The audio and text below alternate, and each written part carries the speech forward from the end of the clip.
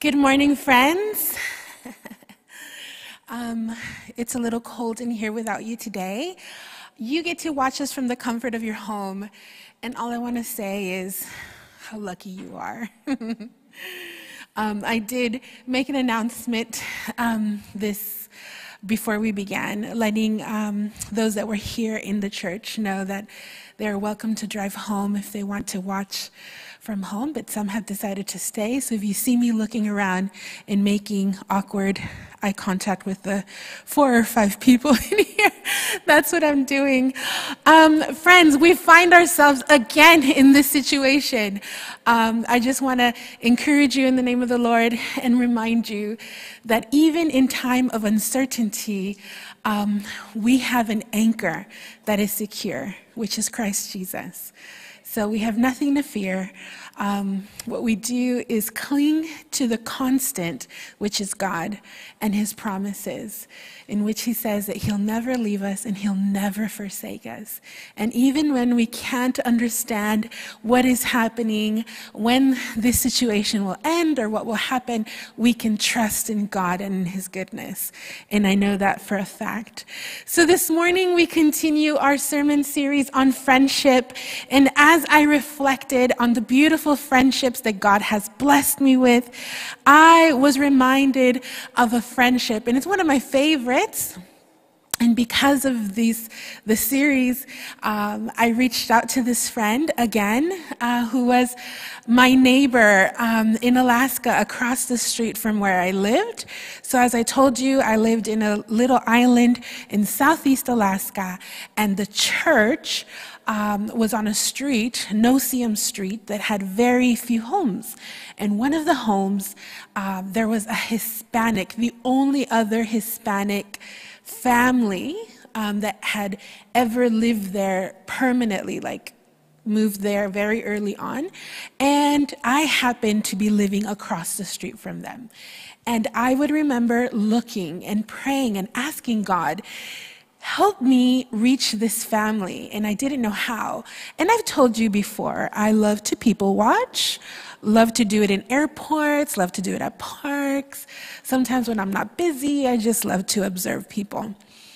And as I had a lot of time while living there on the island, I would turn off all the lights inside, and those lights in the church, the windows were such that you could look outwardly and they could not see you if the lights were off. If the lights were on, they could see everything. So when those lights were off, I would just peek, and I watched and I observed, and I saw what time they'd come in, and I wasn't stalking them. I was trying to get to know them without having to say anything first, you know. I'm pretty outgoing, but a girl can have introvert moments, especially when she's in a new environment. And so as I was observing, I prayed and specifically asked God to bless me with their friendship and allow me to become their friend. And I've told you I got a little sick, and while I was sick, I made a plan of how I was going to introduce myself. And I went over, I introduced myself, shared some food with them, and that's what got me in through the doors. Let me tell you, an appreciation for food or having something in common is an easy way to make friends. I have made great friends with the Reed family. They love good food. In fact, sometimes when I make really good salsa, I'll text James and I'll say, James, I just made a bomb salsa and you need to try it. It is so good. And maybe like me, you have friends that you like to share things with. And so my way in to this friendship was through food.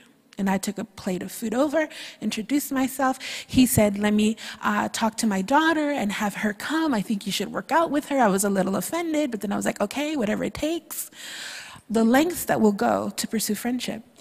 And so my friendship with my neighbor, who happened to be about 26 years my senior, and he had been widowed and had just suffered some loneliness, maybe some disappointments, and God allowed me through our friendship to encourage him and to bring a makeover which was fun. Cue the music and the scenes, makeover scenes where you try on a lot of clothes and you find the perfect outfit that most fun movies have, but not quite like that, but yes. And we had a beautiful friendship and still have. So because of my friendship, I got to experience beautiful things on the island with his family and with another young couple who were Adventist, who became Adventist, who were and had left and then came back. And this young woman who I met, young lady who I met on the island, who I became a good friends with and mentored and got to spend time with, just reached out to me this week and let me know that she remembers our friendship and she is pregnant and about to have her third baby. And I was there for the whole process of the first baby. And when I think of the treasures that I felt like opened and unwrapped with friendship, I know that you are no different, that you've had your beautiful friendships, that there are people that you count so important and valuable in your life, people that have just made a massive difference. And the Bible has an example of a beautiful friendship that I'd like to call your attention to. But before I do that, I have a quote by C.S. Lewis that I thought really nails friendship. And so if we could have it on the screen, I'd like to read it with you or for you. Is it up? The C.S. Lewis quote.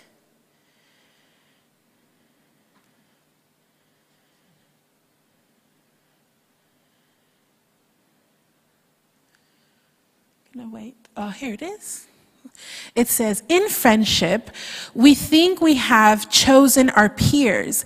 In reality, a few years difference in the dates of our births, a few more miles between certain houses, the choice of one university instead of another, the accident of a topic being raised or not raised at a first meeting, any of these chances might have kept us apart.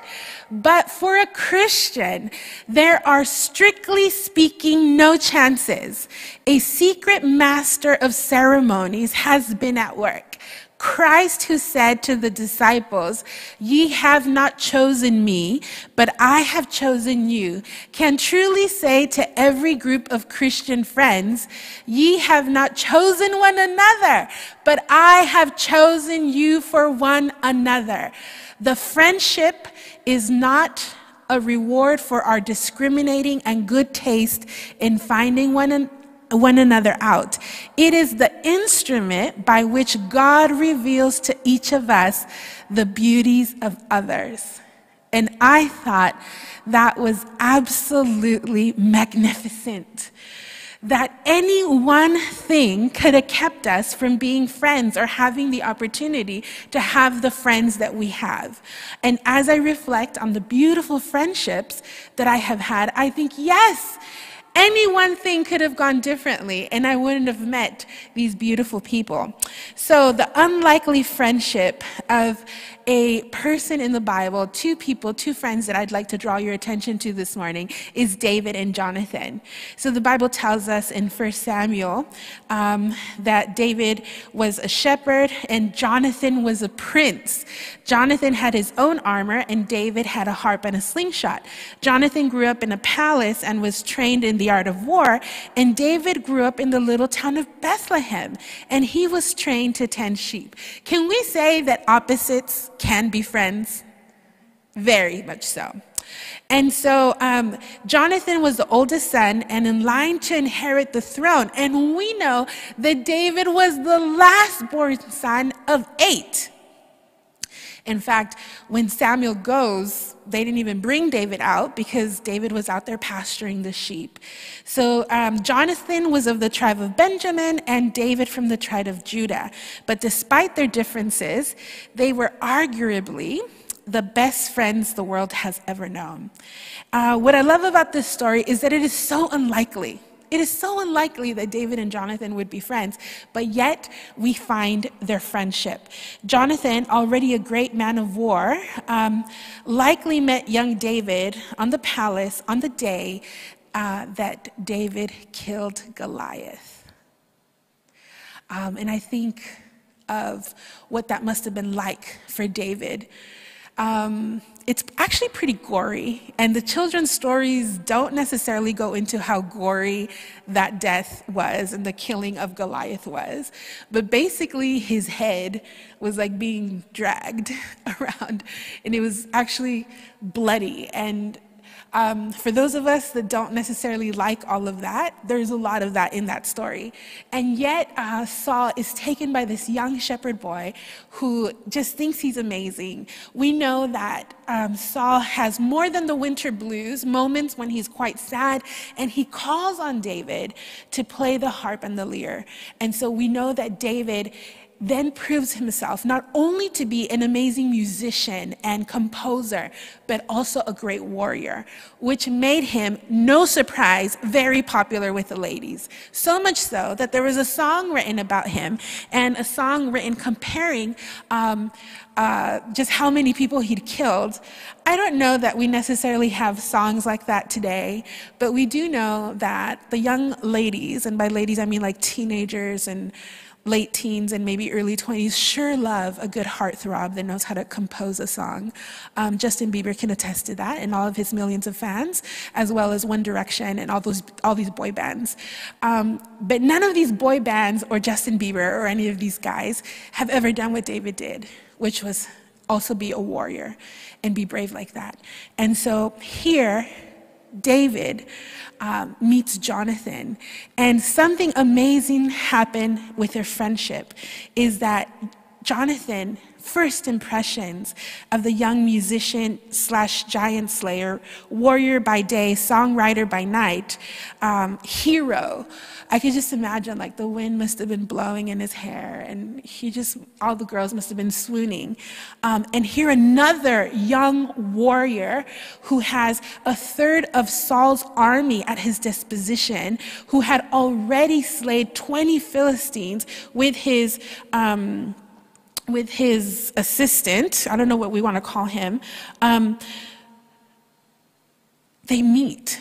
And it could have been like a fight of like who's better, but instead it was instant realization that, hey, we could be friends, we could be great friends.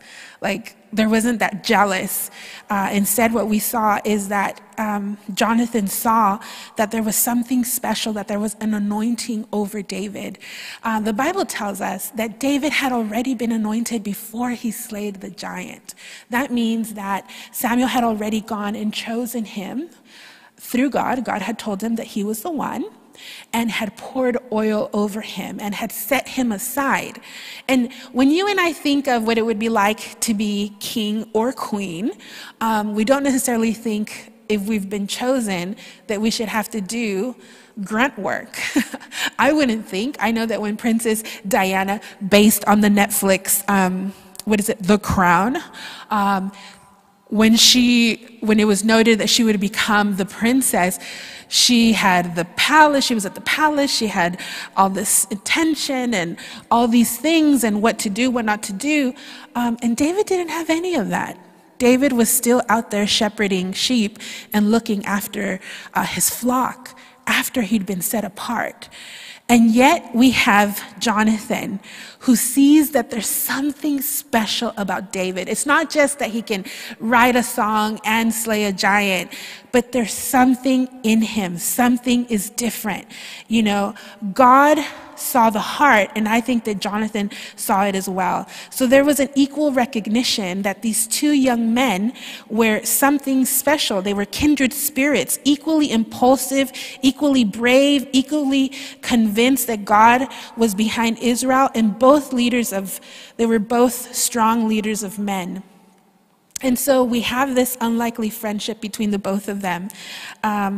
There were commonalities between them that bonded them together. They came from different backgrounds, but they had a few things in common. They were both warriors. They were both men of faith who served the living God, and they were provided with God-given courage and strength. And they decided to support each other. So they entered into a covenant friendship. Now, their covenant friendship wasn't much like ours. I I'm trying to think how many times I've sworn be best friends with someone forever and ever, and then I don't even know where they are. Like, Jonathan and David's friendship was not like that. So the Bible says in Samuel 18, verses 1 through 4, it says, "And Jonathan made a covenant with David because he loved him as himself." Now, loved him as himself. You've probably heard echoes of that being repeated later on in the New Testament with a command that's been given by Jesus to us. But at the time, the Bible says in 1 Samuel 18, that Jonathan took off the robe he was wearing and he gave it to David, along with his tunic and even his sword and bow and his belt. So in our terms, like, what did best friends give each other? When I was growing up, you'd make like a best friend bracelet that you'd like, braid together. You pick like some colors, and it's like something you do like in summer camp, like you best friends forever, we've got matching bracelets. And then like the older you get, you might get like charm bracelets. I'm trying to think what people do, like best friends matching something. I know that some friends decide to get pregnant around the same time so they could be pregnant, like best friends pregnant together. Friends that want to have their kids around the same ages so that they can play. So, I mean, they do these things. I've seen that some friends buy homes in the same neighborhood so they can watch their kids grow up together. I mean, I don't know. But at that time, Jonathan made a pact and a covenant with David. And his way of doing that was by giving him all of these things. Jonathan said to David, "Go in peace, for we have sworn friendship with each other." This is 1 Samuel 20:42. "With each other in the name of the Lord, saying, 'The Lord is a witness between you and me and between your descendants and my descendants forever.'" Very similar to a promise and a covenant that was done between two lady best friends, Naomi and Ruth. Now, if you're thinking, I'm going to put a pause on our David and Jonathan sermon. If you're thinking that Naomi and Ruth, that was only a relationship of mother-in-law and daughter-in-law, you're wrong. Because we see through Orpah that she only kept that mother-in-law, daughter-in-law relationship, what was necessary, which was, okay, I've done everything that I have to do. I will now do what you asked me to do, mother-in-law, and I will go and make my separate way. But we know that Ruth decides to go a step further, and she does that passage that we see, your God will be my God, your people will be my people, where you go, I go, type thing. And here Jonathan is doing something very similar. So we know a few other things from the book of 1 and 2 Samuel. We know that David married Jonathan's sister, Michal, I think her name was, and she was promised to David after he slayed the giant. We also know that Jonathan ended up protecting David and saving his life, that David was chosen by God and appointed to replace Saul as king, and we do know that he kept and did everything that he could to keep him safe. So some of the takeaways that we can learn from this story is that friendship is a gift from God, 100%. Like the quote from C.S. Lewis, if you think that by chance you have the friends you have, that you don't. And I promise you that if you make a map of your friendships, like friendships that you've had at different stages in your life, you will see how different friends have contributed to different parts of your journey in life. And God brings friends, and some friends are only here for seasons, some friends are forever and for life, but whatever they may be, God brings and uses relationships to lead and guide us. And this friendship is no different. So I love and I wish that Jonathan and David grew old together and we had like this beautiful story of how like their kids played together and stuff, but that's not the case. But we do know that there are some lessons that we could learn. A true friend is true no matter what.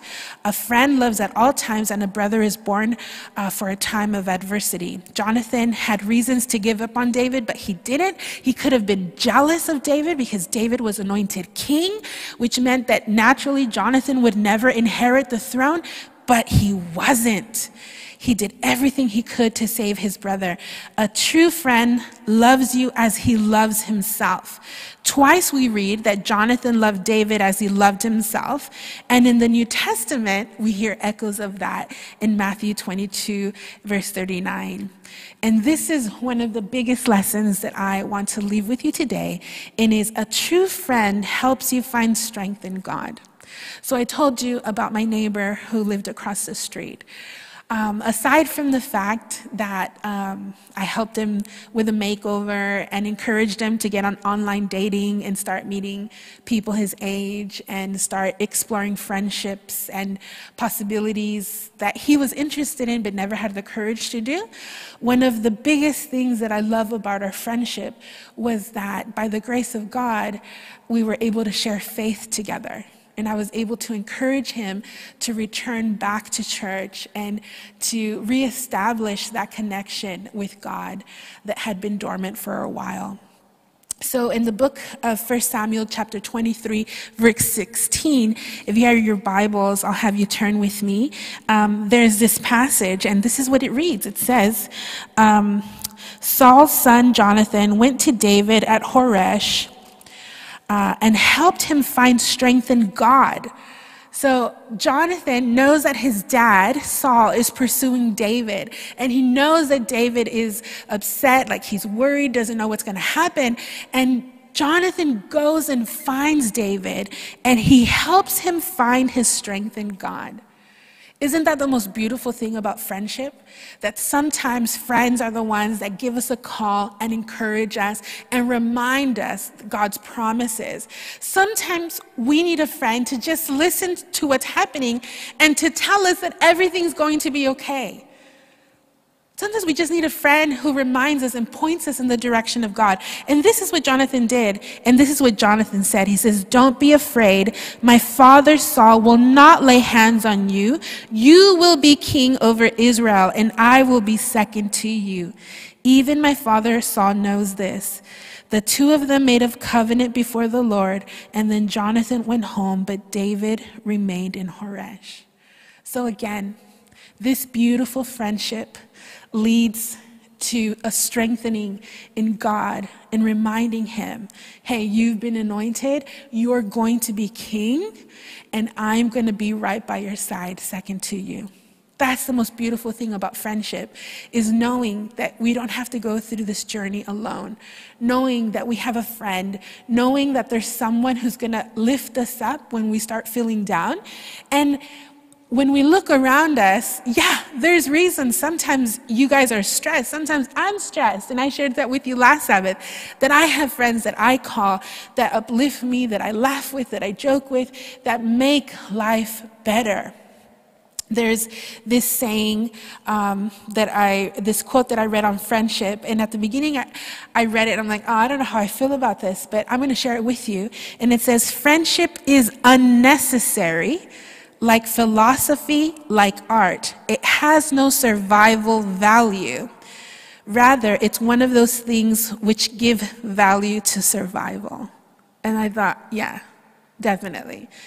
I love art, and I have an appreciation for philosophy. I can't imagine what the world would be without them. And as I reflect on friends, yeah, I can't imagine what my world would be without them. So you have the opportunity to support and to have friendships, and also to